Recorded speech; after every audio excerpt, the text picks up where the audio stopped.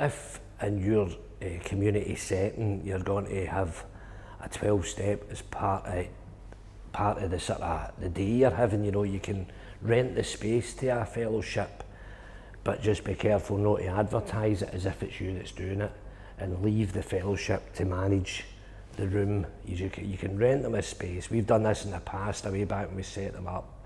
We had drop-ins where we had many different things going on, and we rented a room to a 12-step fellowship, and that was it. They just paid for the rent of the room, and they advertised it in their where to finds, and we kept it off our literature, and that kept sort of the relationship okay. And another thing was we made sure that we had a wee bit of difficulty with the volunteers who were in the visible community, get muddled into getting into the 12-step meeting, and that was something that we had to look at because that caused a bit of confusion as to who represented the fellowship. Was it the visible recovery community or was it the particular fellowship? So there's wee things you can do is just make sure that the group members that run the fellowship meeting are separate for the volunteers that are running the community drop-in. Because I'm a 12-stepper myself, I'm very respectful of the whole issue around affiliation or anonymity. One of our venues, we have a room available for a fellowship meeting to run from. Still autonomous, they pay their rent for that. And the other way that we can do that is by using a venue the other way around. So we're using a venue where a fellowship meeting might already be taking place. So my advice if you're trying to connect with 12-step groups is firstly respect the tradition. The 12-step groups have been around in Scotland for 60 years. They've been donating freely their time and their energy to help hundreds of thousands of people recover from a range of addictions in Scotland, all for the love of it. And they have a lot in common with the visible recovery communities. We all want the same thing. We all want people in Scotland to get better. So in terms of respecting the traditions, just recognising that all paths of recovery are to be respected in this recovery movement, and that we enjoy the diversity of our recovery paths and we don't fight it.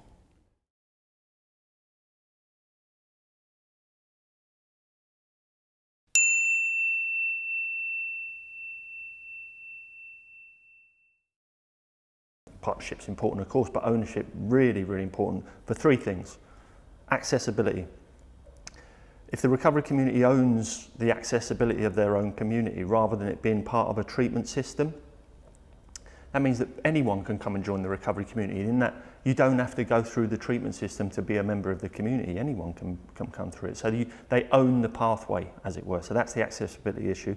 Sustainability is about not being at risk of the system and the money that may or may not be in that system. So they could either be cuts to the ADP that would affect the recovery community, or it might be that the recovery community is very much attached to a particular treatment service, and that treatment service might lose its contract or something. And so actually owning our own recovery communities and being in control of that means that we're not susceptible to other things going wrong that would affect us. And the last thing really is about the ownership of what we do. If we have our own constitutions, we have our own aims, we have our own objectives, then we can start to go around. We don't have to be reliant on that system, the ADP system or treatment even, but the wider community is interested in us and we can go and work with them. We can even, that ownership lets us grow our partnerships really. We can start to pick and choose what we want to be. I sit on the ADP Strategic Planning Committee and represent the North East communities in that capacity. I think it's dead important that they've got lived experience at the table because you bring that kind of unique point to the table and they can't get that anywhere else. Also, it gives you a good footing to hear about what's going on, because ideally what we're all there for is to help people get better and help people to recover. And we're part of that journey. As recovery communities, we're part of that. But what I would say is if you're going to go and be involved at the ADP strategic level, is about staying true to yourself, being there for the reason you're there, being a lived experience, being a representative of your recovery community. Don't get involved in the funding fights or the contentions around services, because that's their issues, it's not our issues. And as long as we focus on the recovery and our lived experience, then we'll not go far wrong.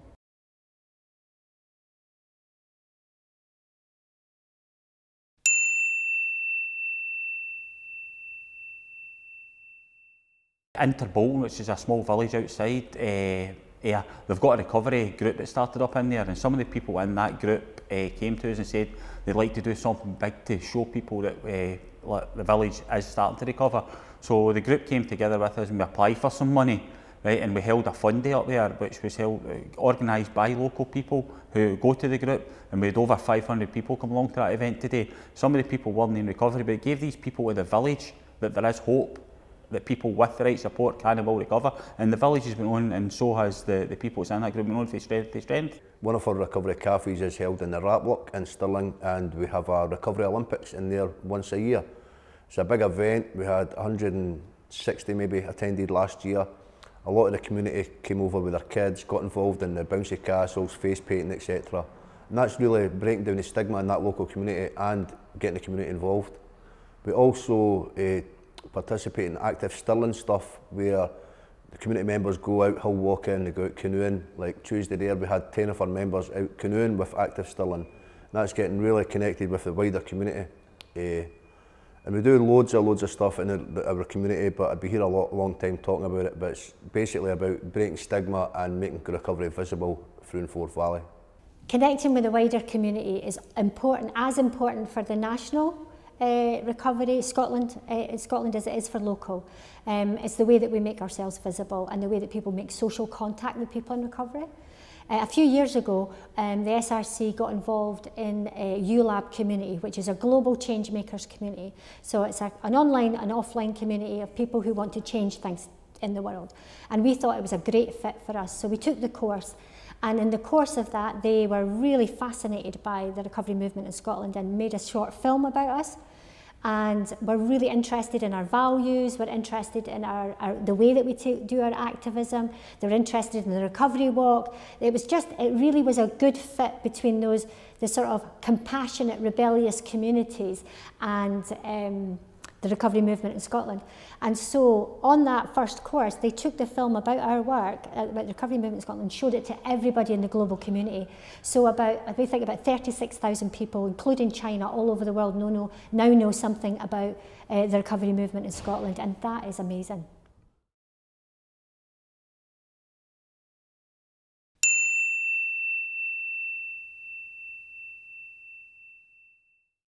Culladarney asked if I would like to become involved in the recovery walk in Dundee, and I didn't know how useful I could be, but by chance one day I met a local councillor in the street and I was telling him about the walk, and he suggested I get in touch with our local MSP, Shona Robertson, who was the Minister for Health. So I got in touch with her and she wanted to become involved and said she would give a talk if we wanted. So it started there, and I thought that was better than I thought it was going to be. So I started to contact other MPs and MSPs and councillors. The trick, I think, was actually speaking to them all face to face. I actually went to see them all at their surgeries, both the local MSPs and the MPs and the leader of the council, and discovered that they all became very interested, largely because they all were aware of the problems of addiction somewhere within their own family. So that, I think, is quite common probably throughout Scotland, but because I met them face to face, this came out. So eventually, once we firmed up, I kept telling them more about the walk. As it firmed up when the date was going to be, what the route was going to be, I gave them more information. So I kept on emailing them every month. As I say, I think it was a personal contact that kept them going. And the day of the walk, we actually had the Lord Provost came along. We managed to get a civic reception because I'd gone to see the Lord Provost. And both MSPs, both MPs and half the local council including the leader of the council, all came along and joined us in the walk. A couple of years ago, we at the Scottish Recovery Consortium got invited to go to the Scottish Parliament to speak to all the MSPs about recovery. And we started off by gently sending them over the month before we went. Once a week we sent them little nuggets of information about recovery, because our intuition was they knew a lot about addiction but didn't really know about recovery. So we sent them little cheeky questions, we called it, which were facts about recovery, and the response was quite interesting. They were surprised, because the narrative they hear is people get addicted and they die, or they go to a rehab, or in fact they don't really know what happens, they just know people get addicted, and they never hear the story about people recovering. And so that's what we went. So we went in, we did the little cheeky questions, and then for 3 days we went into Parliament, and we were, loads and loads of MSPs were coming up to us going, this is good, this is good. Why don't we hear about this more? So it's a story that they hadn't heard, and it's a story that we had to start telling, and we told it really well. We lots of nice visuals, we had lots of lived experience there, and they were just fascinated to hear the facts that people, and in fact Scotland as a country is like a world leader, in recovery basically. We've got lots of stuff happening that they'd never heard of before, and that was just mind-blowing for some of them. So we just need to continue that work.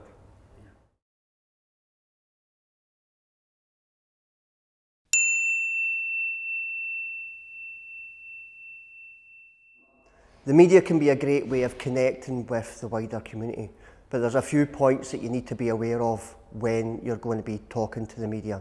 First point is, the reporter that you're talking to, no matter how understanding they seem to be, they're not the ones writing the story. So be prepared for your story to come back slightly different than what you remember telling the reporter. Also, newspapers are there to sell stories. They're not there to necessarily give across the news. They look for their own agenda. They want to have a wee swing on things. They like to focus negatively on addiction, because we know that negativity sells papers. Make recovery the agenda. That's the thing that's going to sell the papers.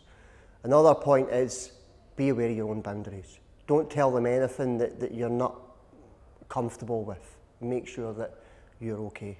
We want to promote recovery, and the media would be a good way to do that, but we've got to be cautious when we speak to the media, because there was an incident not too long ago about the Auchincruive project in South Ayrshire, where the media had written up an article on that, and they'd said it was the village of the addicts, and there's a lot more to that than the village of the addicts, to be honest.